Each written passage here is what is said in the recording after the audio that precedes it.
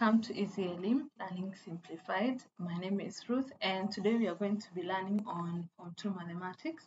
Our topic for today is inequalities. So our subtopic is graph of compound inequalities. So initially we looked at graphs of simple inequalities. We represented simple statements. We interpreted and solved simple inequality equations. And so today we are going to look at how we solve compound inequalities as we did before, but now how do we represent this in a paper, in a graph paper. So graphical representation of compound inequalities. So we have x is greater than 2 and less than 4. So first of all, we are going to solve one part at a time. So values of x are going to be between these two, and -2 is part of it. So we'll start with -2. So x is greater than -2. Remember, this is happening on the x-axis. So you go where -2 is, and since it's less than or equal, it means our line is going to be bolded. So you draw that line, we bold it, use a ruler.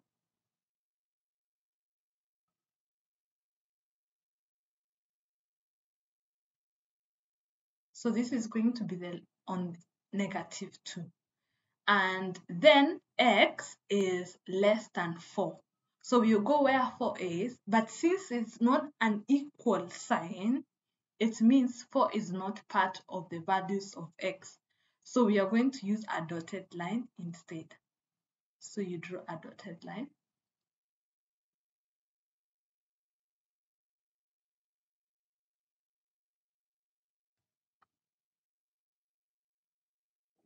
And then the values of x are less than 4. So we want all the values of 4 that are less. So anything that is above 4 is unwanted. So you shade this. And then all values of x are greater than -2. So we want anything that is less is not wanted. So we're going to shade this red. So you see, when you look at these two lines, the values of x can be anything in between these two lines, including our -2. So that's how we represent a compound inequality. This is contrary to how we were doing with the simple one because you only had one condition. But now we have two of them. So you expect to see two lines on your graph.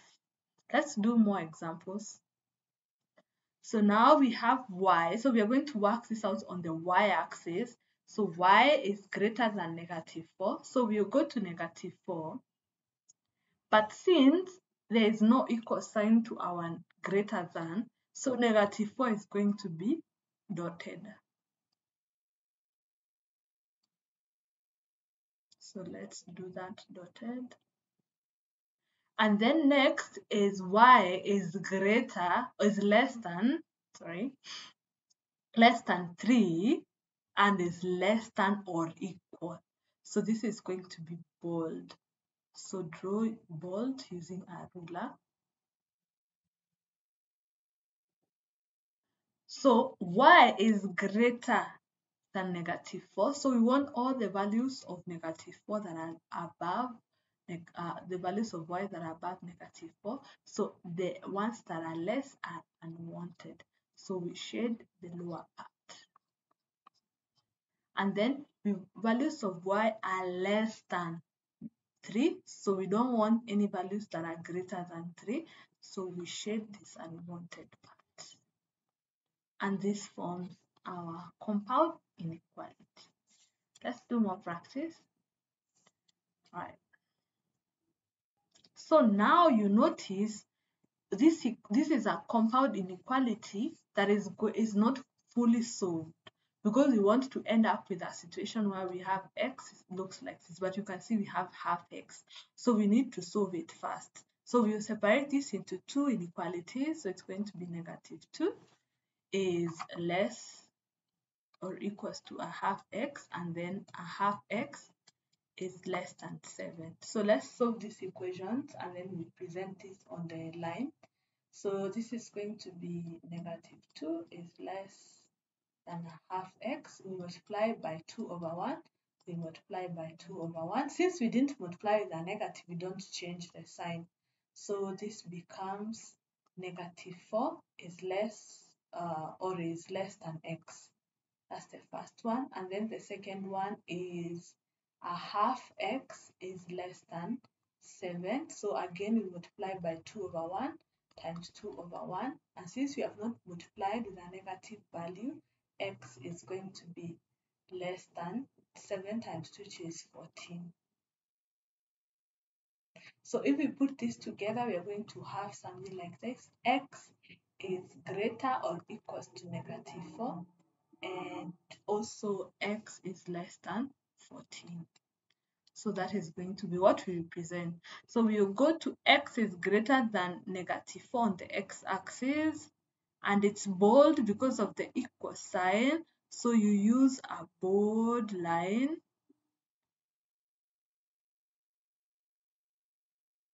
And then x is less than 14. So we can do an assumption of this is our 14. So this is going to be dotted.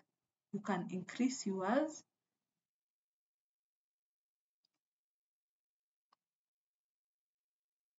So x is less, so we do not want any numbers greater than 14. And x is greater than -4, so we do not want any values that are less than -4. So that shows our inequality. So sometimes you have to do some extra work with compound inequalities, but eventually you get the answer. So let's do this question. So once again, we separate. So we have -1 less or equals to 3x minus 1 and 3x minus 1 less than 5. So the first equation is -1 is greater or equals 3x minus 1. So we add +1 both sides. So it becomes -1 plus 1 is less or equals to 3x, because +1 minus 1 is 0.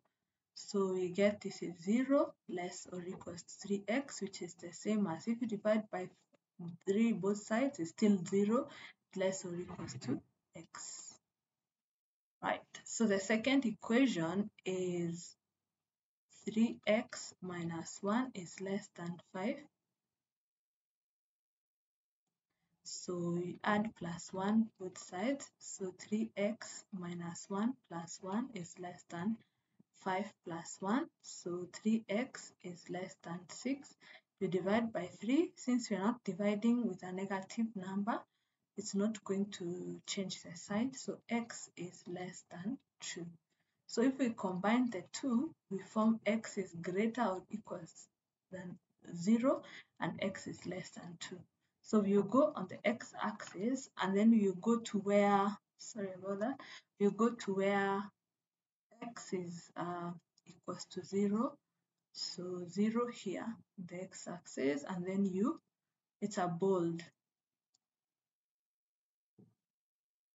So you draw line on the x is equals to 0, bold, and then you go to x is equals to 2, but now it's dotted since there is no equal sign. So this is how you do it.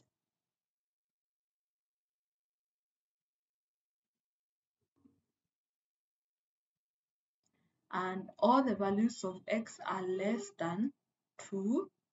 So we do not want any values of 2 that are greater than 2. Remember, 2 is not part of it, and values of x are greater than x, so we don't want the ones that are less. So our inequality becomes that. So there are some questions, of course, that I've uploaded in the app, as you saw.